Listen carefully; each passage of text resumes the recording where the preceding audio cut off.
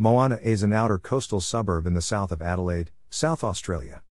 The suburb is approximately 36.4 kilometres from the Adelaide city centre. It lies within the City of Onkaparinga local government area, and neighbours the suburbs Seaford, Maslin Beach, Seaford Rise and Port Noarlunga. It is divided into two by Pedlar Creek and the associated sand dune reserve. The beach is often referred to as Moana Beach.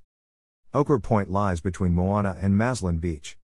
Ochre Cove, or Red Ochre Cove, lies just south of the point. There is a large deposit of red ochre near the cove, which was used as a source by the traditional owners, the Kaurna people. The cove was known as Potartang, also spelt Putatang, or Mulgali, is a site of significance and part of the Tjilbruke Dreaming Trail. Moana is located on the traditional lands of the Kaurna people. Red Ochre Cove was a source of ochre for use in ceremonies and as body paint. There is a commemorative plaque marking the site of the third freshwater spring said to be created by the Kaurna ancestor creator Tjilbruke, as part of the Tjilbruke Dreaming Trail created in 1986. After British colonisation of South Australia, settlers started farming the area, from about 1841. In the 1850s a local landowner lent his name to the beach and it became known as Dodd's Beach. In 1855, when shipping was the primary means of cargo transport in the area, the Nashwalk was wrecked on the beach near the Pedlar Creek outlet. Due to an increased interest in tourism in the area, in 1927 the land was subdivided by Lake Beach Estate Limited, who held a competition to name the new town. Mr. C.H. Cave won the competition with Moana, which is a Maori language word meaning ocean. The land was divided into blocks of land suitable for holiday homes and wide streets were planned and laid out, but due to the Great Depression in 1929 development of the area was slow.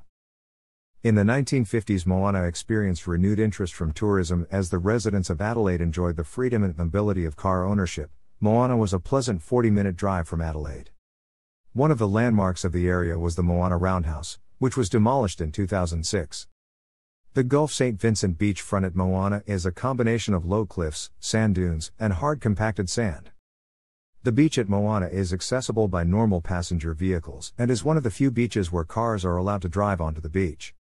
In the Ochre Point Reserve area south of town, Moana is a seaside suburb. It is divided into two by Pedlar Creek and the associated sand dune reserve.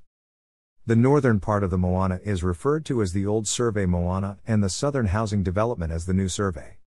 There is a large deposit of red ochre near Red Ochre Cove, sometimes referred to as Serpent's Tongue. The Coastivines Rail Trail passes through Moana. There was a station at Moana on the former Noarlunga rail line that it follows.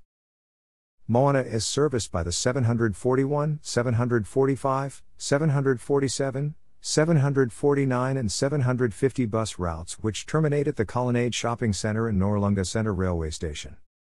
Moana Beach. Moana has a sandy beach with beginner surfing waves, so is popular with families. Moana Surf Life Saving Club patrols the beach in summer and has a beachfront cafe called Duke's, named after the Hawaiian surfer who visited Australia and helped popularize the sport. Deep Blue Cafe, expanded from the original small kiosk, is opposite the surf club. There is a playground between them next to grassed and barbecue areas. Further shops in the suburb include a fish and chip shop and health food shop. A monthly market is held at the Pioneers Memorial Hall, which has an anchor from the Nashwalk shipwreck in front. Moana is one of the last beaches in Adelaide where a vehicle can be driven onto the beach and parked legally, so becomes a popular tourist destination in good weather. Takeaway food options make it a destination on summer nights. In 2008 the foreshore area of Old Survey Moana has undergone redevelopment by the local council, with improvements to the road, walkway and seawall. A new toilet block and shaded gazebo, the latter shaped in the form of a seagull, have been added to the foreshore area.